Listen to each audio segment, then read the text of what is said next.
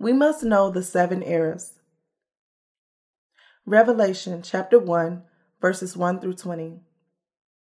I thank the Lord who gives us hope in this dark age. Our hope is that everything would unfold as written in the book of Revelation, and to wait in faith that all the word of prophecy would be fulfilled.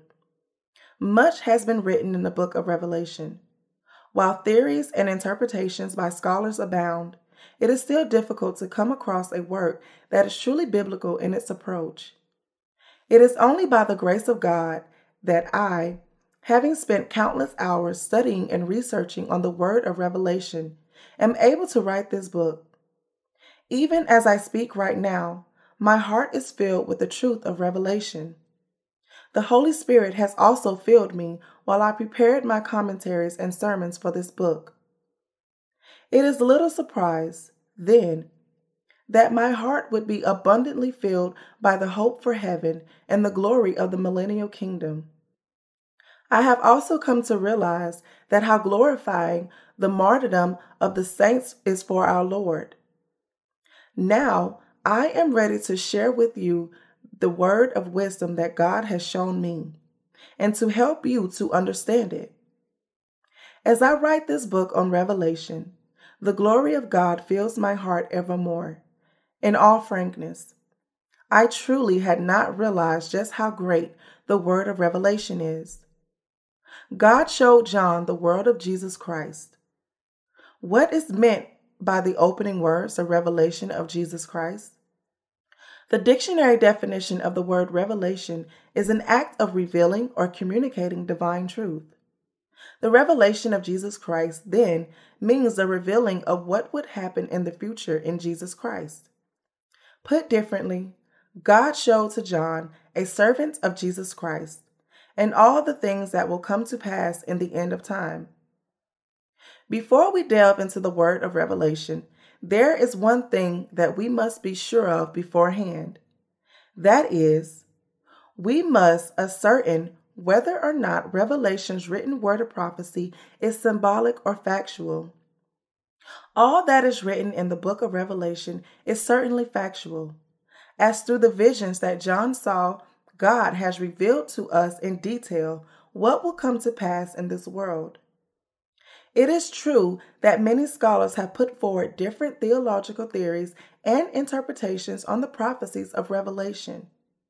It is also true that these scholars' efforts have been to unveil the truth of Revelation to the best of their abilities.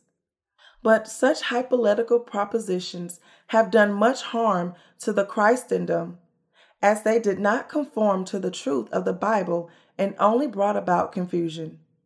For example, many conservative scholars have supported the so-called amillennialism.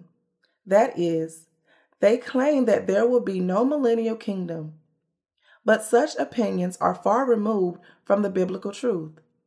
The 1,000-year kingdom is factually recorded in chapter 20 of Revelation, where it is written that the saints will not only reign this kingdom, but also live with Christ for 1,000 years.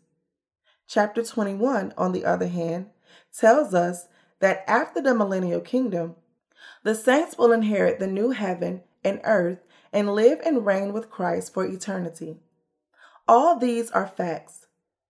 The Bible tells us that all these truths will be realized not as a symbolic fulfillment in the hearts of the believers, but as an actual fulfillment in history. But looking at the Christians today, we find that many of them appear to have little hope for the millennial kingdom. Were their claims of denial true?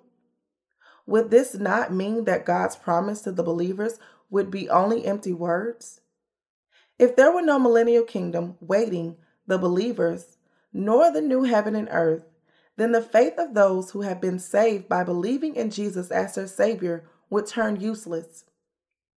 On a related note, many theologians and ministers today claim that the mark of 666 prophesied in Revelation is only symbolic. But make no mistake, when the day of this prophecy's fulfillment comes, the faith of those unfortunate souls who believed in such false claims will founder at once like a house built on sand. Were those who believed in Jesus not to believe in the word of truth revealed to them in the Bible? They will be treated by God the same as the unbelievers. This can only mean that they not only do not know the gospel of the water and the Spirit given by God, but that the Holy Spirit does not even dwell in their hearts. This is why their hearts have no hope for the millennial kingdom or the new heaven and earth that God has promised us. Even if they had believed in Jesus, they had not believed in him according to the written truth of the Word of God.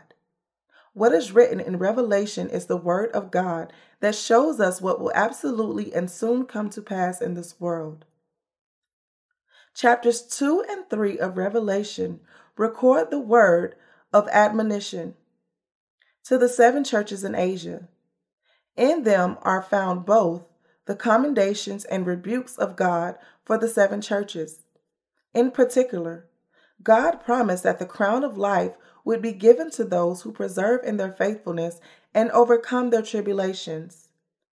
This means that there will surely be martyrdom waiting on the believers of the end time. The word of Revelation is about the martyrdom of the saints, their resurrection and rapture, and the promise of the millennial kingdom and the new heaven and earth that God